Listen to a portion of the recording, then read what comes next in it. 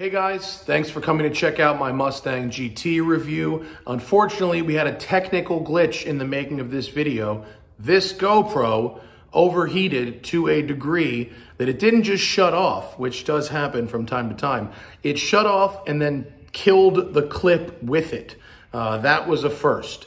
And I didn't realize it until I got home to look at the footage. So I couldn't recover the clip. So this video is going to look a little different from our other videos. It is missing my in-car camera. So you're going to hear me, you're going to see me driving, you're going to see the car from the outside and all those other things.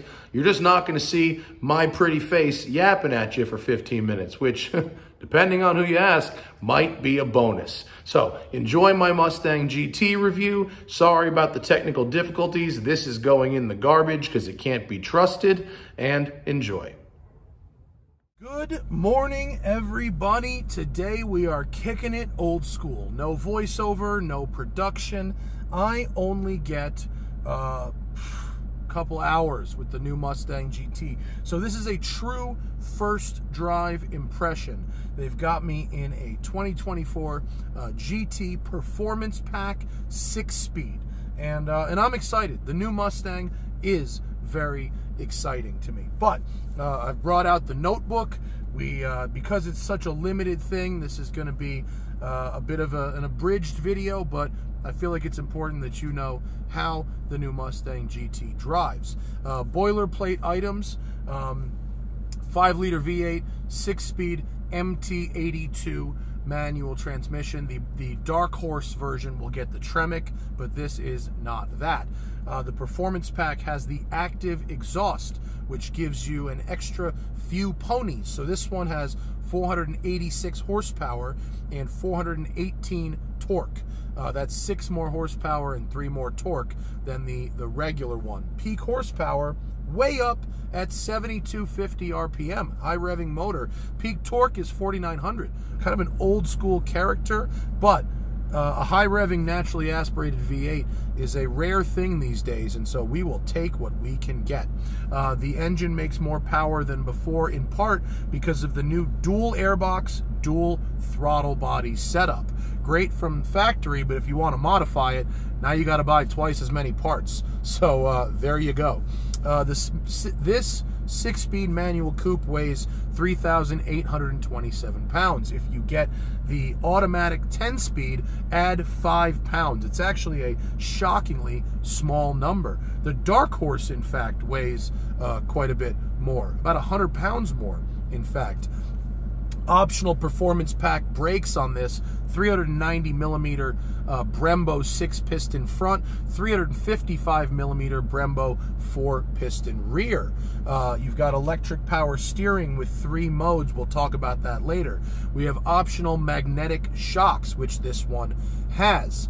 You've got Pirelli P0 tires wrapped on some beautiful bronze wheels, and you've got fun little bits like the remote rev, although that's automatic only, the electronic drift brake, which feels really nice in your hands, co-developed by Vaughn Gittin Jr.,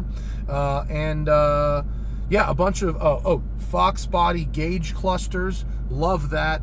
They've really made good use of the fact that this dash is now LCD. You can configure the gauges in 1, 2, 3, 4, 5 different ways, from regular all the way to race car to throwback. I do love that. The layout is good. These Recaro seats are good, despite the fact that they don't seem to have an adjustable lumbar. Interesting tidbit, with the MT82, the 1-to-1 gear is 4th. In the Tremec, the 1-to-1 gear is 5th. And in the Auto, the 1-to-1 gear is 7th. This Mustang is still available with multiple rear axle ratios, and the Performance Pack 6-speed car that I'm driving has a 373. Now, let's take a drive and see how it do. Folks, this summer is insane with travel. Not only do I have to go to Europe 3 times in 4 weeks, I'm actually going on 7 trips in 9 weeks throughout the summer. It's insane. But you know what makes my life and Zach's life a lot easier? Carl Friedrich's all-new Carry-On Pro. I have stopped checking bags. I only go carry-on now, and Carl Friedrich makes my life better. It's lightweight with the polycarbonate shell to protect all the stuff that I take with me. And this carry-on Pro version comes with the extra special goods, the outside pocket. It holds my laptop, iPad, phone, passport, charging cables, and all those extras I might want to get during the flight without opening the whole bag. It's strong, it's got this beautiful vachetta tanned leather details, and I've locked it. How about that? It's got locks. It's got a zipperless design, pockets inside and straps, and these super silent spinner wheels, helping me get through the airport at lightning speed. I really love this thing. The features are endless. The durability is great. It looks good. It's light, and it carries everything I need in a compact carry-on package. So hit the link in the video description. Get one for yourself. Improve your traveling life this summer with the Carl Friedrich Carry-On Pro. And thanks to Carl Friedrich for sponsoring today's video. Here we go. Dump the clutch and we're off.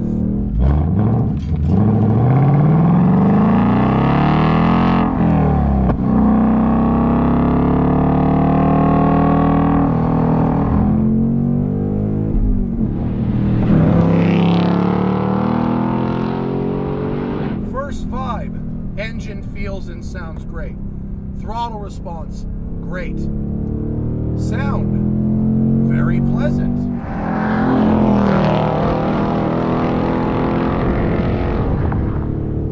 I have spent a third of my career crapping on the MT82 gearbox, but whatever they have done with the shifter for this generation of car seems to have worked out, because it is precise, the throws are the right length, it's not grinding, and I like that.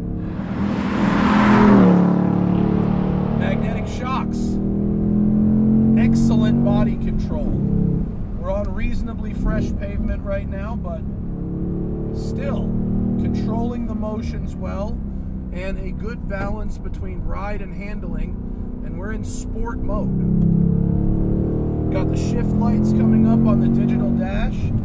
Like I said, Ford did a great job making use of the digital dash, emphasizing what you can do, changing those gauges with your desires. I like that. You can also get some auxiliary gauges in the center for your track use, like temperature and oil pressure and all that kind of good stuff. The throwback Fox body is good.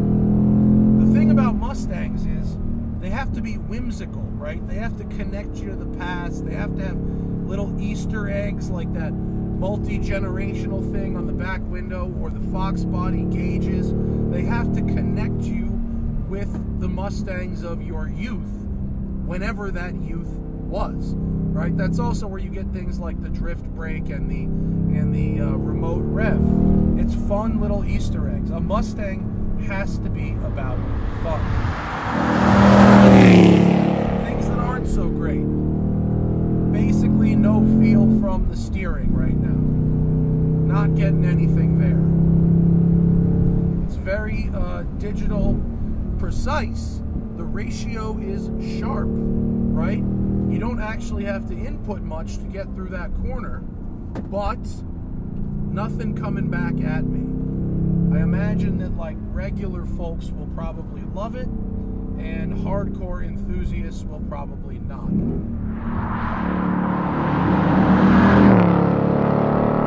Auto rev matching is present, although I have disabled it. It is easy to turn on and off. There's a programmable star button here on the dash, and the Ford folks have very kindly programmed it to do that. So now it's on, now it's off, very straightforward. There's some construction here, so we will flip around before that. Turning radius, totally decent. Clutch feel, totally decent.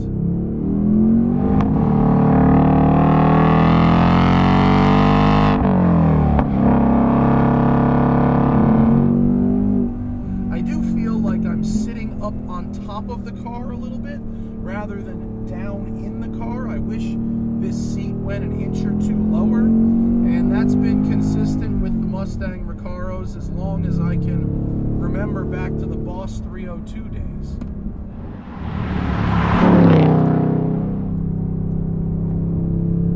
This is a great fast car for a newly fast driver. It's not going to have a shove of turbo like an M4 or M3 that'll jump out at you. Everything is super, super progressive. Brake feel is pretty nice. The front to rear balance is pretty nice. It's a staggered stance. The fronts are a little narrower than the rears. I imagine for the hardcore enthusiasts, they may want to run a square stance later. But that's the thing about a Mustang. This thing has to impress you out of the box, but it also has to be a happy medium for someone who's just going to use it as their car. Mustang can't be a hardcore focused weekend only car, at least not the GT. The GT has to be someone's only car, and so I can respect when they've put in some comfort, when they've put in some softness, when they've done some things here and there that could be easily modified later if you wanted to go hardcore.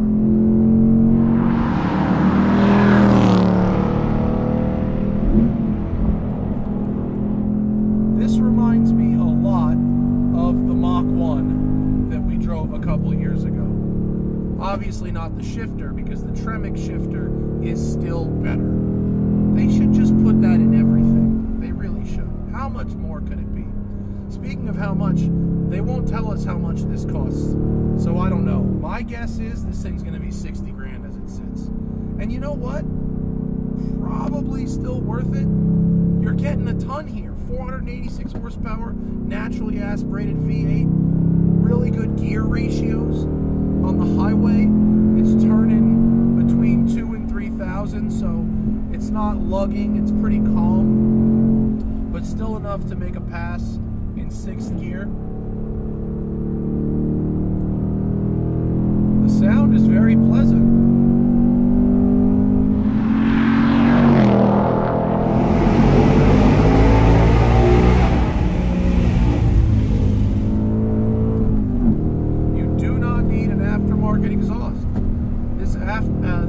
Active Ford exhaust sounds real good. Sounds real good on the cold start. Pedals are good for heel towing. I'm in. Oh, so now I'm in track. Yeah, I'm going to go into track mode for this last little bit. Everything will be very firm. The steering has just gotten a little bit heavier, but still no more feel. It's still very, very separate from the front wheels. And it doesn't really load up in corners either. It's pretty constant, the amount of weight that comes through the wheel.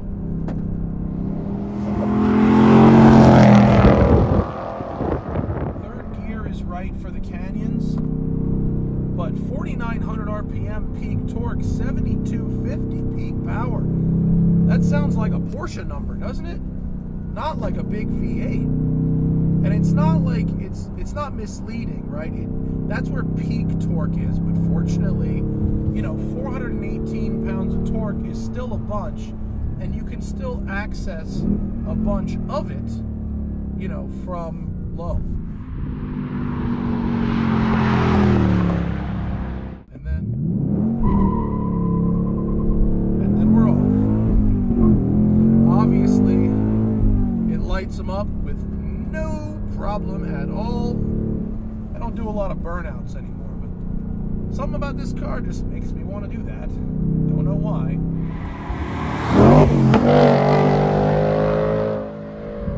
I don't love the view across the new hood. It doesn't feel very special. It feels a little pedestrian. The view across the last hood was a little better. Maybe I'm just remembering the Shelby, because that was the last one I drove. But I have to say, pretty impressed. I don't love everything about it, but as far as a usable, fast, predictable, flexible, livable sports car, this could easily be mine or someone's only car. It has a back seat. It has a decent trunk, not a huge trunk. Oh, hello, yellow Mustang. Are you looking for somewhere to turn off, sir?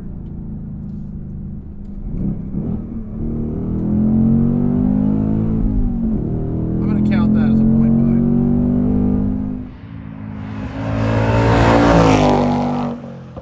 And it revs, man.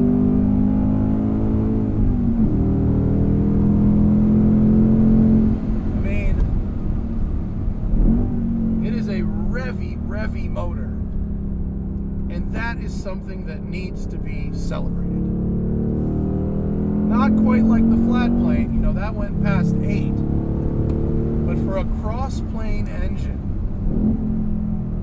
it's really quite good. Quite impressive.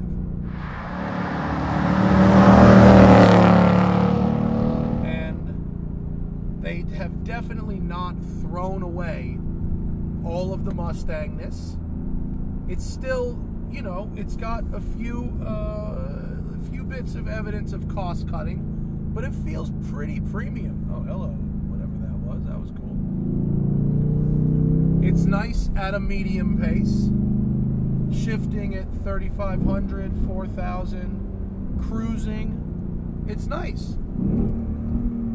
Pleasant sounds, good inputs. Steering could use a little extra love, but the other inputs are very good.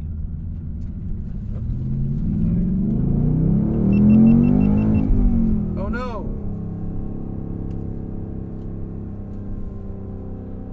Camera has died. Well, guys, that's where I gotta end this video. The other camera died. So this was a good first drive. Obviously very raw, first impressions, but I'd really love to get some more seat time in the GT as well as the Dark Horse. It's very hot out here, that's why my cameras are melting. It's like over 90 degrees, it's 94 degrees right now. And because my right hand is holding the camera, I'm stuck in second gear. Maybe I can cross-hand it right now. And go. But thanks to Ford for last minute getting me some seat time in this thing. I do appreciate it. And in general, pretty impressed. So come over to the podcast if you want some more nuanced discussion about the 2024 GT. And thank you for watching, and let's hope Ford lets me have another go sometime soon. Bye.